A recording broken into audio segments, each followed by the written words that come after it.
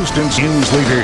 This is 13 Eyewitness News, live at 5. Much more ahead on Live at 5. This system changed my life.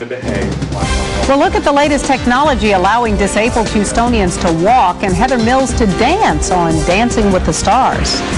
Coming up here on Live at 5, life with just one leg hasn't stopped Heather Mills from Dancing with the Stars. But how does she do the foxtrot with only one leg? Up next, we're going to show you the prosthetic technology that helps Mills dance and makes life easier for Houstonians living with artificial legs. She is a former swimsuit model and soon-to-be ex-wife of Paul McCartney, and Heather Mills looked stunning during her foxtrot routine on Dancing with the Stars last night.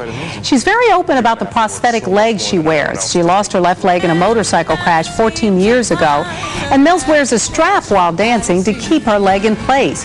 But as you might have seen last night, she didn't miss a step, even throwing in a high kick or two, and she looked extremely graceful. Plenty of disabled Houstonians are rooting for Mills in this competition. They know all too well what life is like living with an artificial leg. Eyewitness News reporter Laura Whitley spent the day learning about the latest in prosthetic technology. She shows us some of the amazing things amputees are able to do these days. Either or if I want to walk real fast.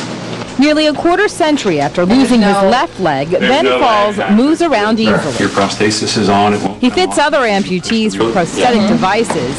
Today, Falls' patient, David Reed, received a free leg from TMC Orthopedic. It's like starting a new life. Falls knows something about those kinds of new starts. Being able to, for instance, teach your kids how to ride a bicycle and run beside them. The Houston father missed those once-in-a-lifetime moments. With my older kids, I was never able to do. I couldn't get that.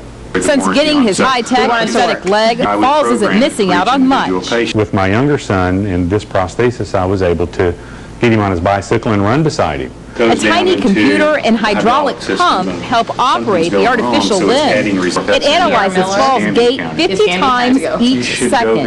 Every night I plug this into the wall, or I can plug it into my cigarette lighter in my car and charge it. Just like a cell phone. Just like a cell phone. The limb Heather Mills uses is a little different. Hers is mechanical, if you want to call. It's not biomechanical. It actually just kind of hooks in over the condyles of her leg. Even with all the technological advances, doing something like dancing is much more difficult for Mills than her competitors. An amputee can use up to 80% more energy than a non-amputee to perform the same task.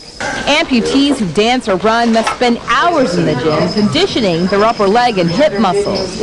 Even before getting his high-tech leg, Falls went skydiving and bungee jump. He credits prosthetic advances with giving him back the moments he would have missed. When amputees get prosthetic devices, there's an adjustment period. Often through physical therapy, they can develop their muscles and get better balance. Laura Whitley, 13 Eyewitness News.